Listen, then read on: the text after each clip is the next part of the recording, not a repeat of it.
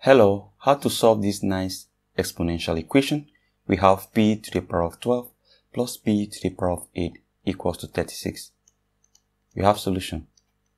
So p to the power of 12, we can rewrite this as p to the power of 4 or to the power of 3 plus p to the power of 8. We can rewrite this as p to the power of 4 or to the power of 2 equals to 36. So right now the next step is for us to rearrange this. So we can have p to the power of 4 or to the power of 3 plus p to the power of 4 or to the power of 2 minus 36 is equals to 0. So we can split down this 36 and we are going to have p to the power of 4 or to the power of 3 plus p to the power of 4 or to the power of 2. Then instead of this 36, we are going to have minus 27. Then we have minus 9 is equals to 0. Because 3 to the power of 3 is 27 and 3 to the power of 2 is 9. That's why we are splitting down this 36 into this form. So right now, let's rearrange this whole equation. We are going to have p to the power of 4 or to the power of 3 minus 27. Then we have plus p to the power of 4 or to the power of 2 minus 9 is equals to 0. Now let's continue in the next slide. So let's write it down here. We have p to the power of 4 or to the power of 3 minus, instead of 27, we can have 3 to the power of 3 plus, here we have p to the power of 4 or to the power of 2, then minus, instead of 9, we're going to have 3 to the power of 2, and this is equals to 0. So right now, let's make use of these identities. So if we have a to the power of 3 minus b to the power of 3 is simply equals to, we have a minus b, and we have a squared plus ab, then we have plus b squared. That is for the first one, and let's consider this also identity. We have a squared minus b squared is now equals to, because of this second part, we have a minus b times a plus b. Now let's fix in these things into this particular equation. So we are going to have p to the power of 4 minus, for the first one here, b, and b is 3. So we have times a squared, which is p to the power of 4 or to the power of 2.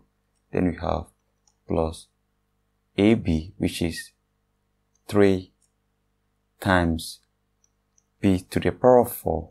Then we have plus b squared, which is 3 to the power of 2, which is 9. Then we have plus the whole of this. That means we are going to express it in this form. A is p to the power of 4. Then we have minus b, which is 3. Then we have times a again, which is p to the power of 4 plus 3. And this is equals to 0. So right now we have p to the power of 4 minus 3 here, and we have p to the power of 4 minus 3 here. We can factor that out. So we have p to the power of 4 minus 3. Then we have into, what are we going to have left here? So we're going to have p to the power of 4, then or to the power of 2 plus 3 times p to the power of 4, and we have p to the power of 4 because there is a plus sign here, so we're going to have 4 times p to the power of 4. Then we have plus 9 plus what we have here, 3, and this is going to give us 12. This is equals to 0. So let's continue in the next slide. So we're going to have p to the power of 4 minus 3 into, then we're going to have p to the power of 4 or to the power of 2. If you make use of that identity, let me write it here. p to the power of 4 or to the power of 2 is simply p to the power of 8 if you multiply these exponents. So this place will give us p to the power of 8. So we have plus 4 times p to the power of 4 plus 12, and this is equals to 0. So this was just for illustration. Now let's equate each of these to be equals to 0. So we have p to the power of 4 minus 3 is equals to 0, or we have p to the power of 8 plus 4 times p to the power of 4 plus 12 is equals to 0. Now let's start with this one. If p to the power of 4 minus 3 is equals to 0, that means we are going to have p to the power of 4 equals to 3. And if p to the power of 4 equals to 3, how can we solve for p? That means p is equals to, if we multiply this exponent by 1 over 4, we're going to have p to the power of 4 times 1 over 4 is equals to 3 to the power of 1 over 4.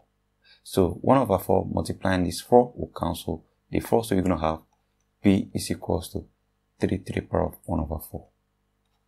So this is the value for p, one of the solutions for p. Now we are going to solve this to find the other values of p. So let's continue here. We have p to the power of 8 plus 4 times p to the power of 4. We have plus 12 is equals to 0.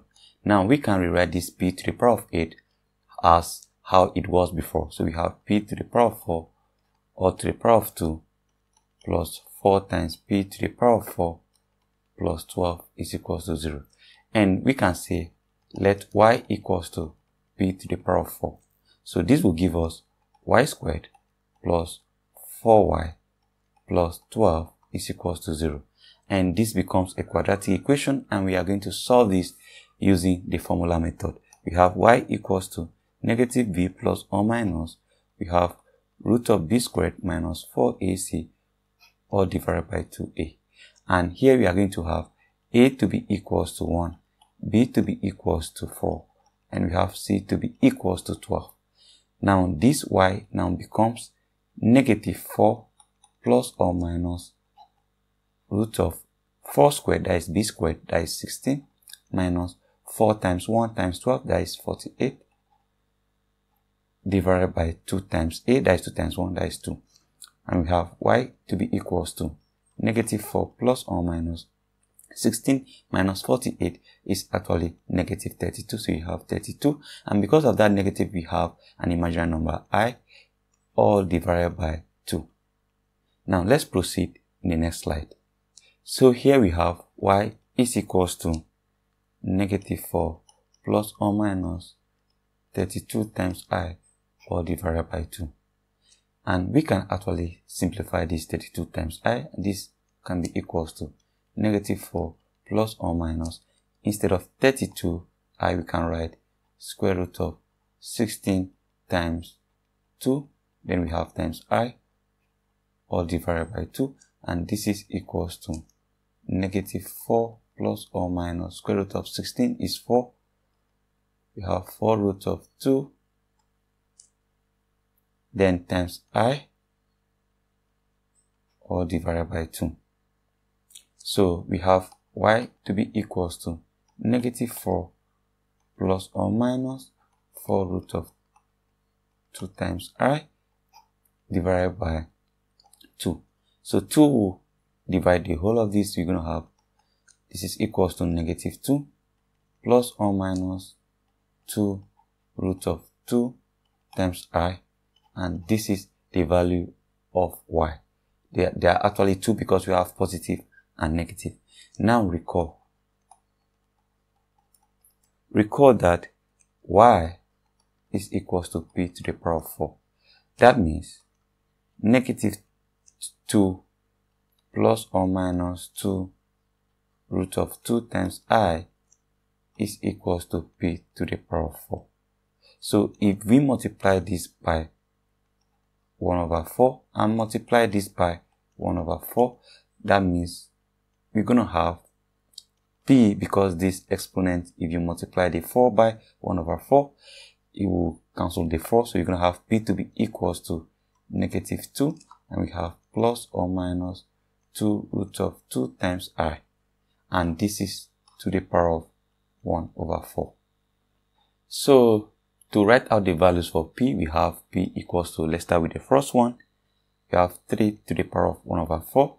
And we have p to be equals to also this second value. We have -2 plus or minus, we have 2 times root of 2, then we have times I. So these are the possible values for p. And at this point, we have come to the end of the lesson. Please don't forget to subscribe, like the video, share with your friends, and click on the notification icon for updates. Thank you and goodbye.